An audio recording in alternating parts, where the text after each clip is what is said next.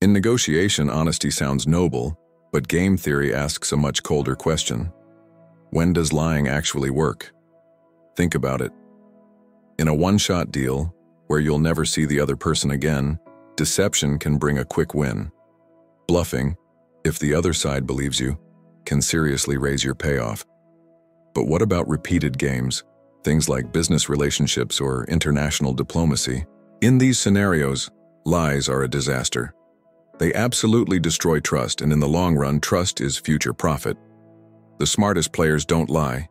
They use something called strategic ambiguity. This means revealing just enough to seem honest and build rapport while keeping your leverage hidden. It's not about being dishonest, it's about smart information control. So what's game theory's final verdict? Lie only when there's no tomorrow, no future interaction. Everywhere else, truth compounds like interest.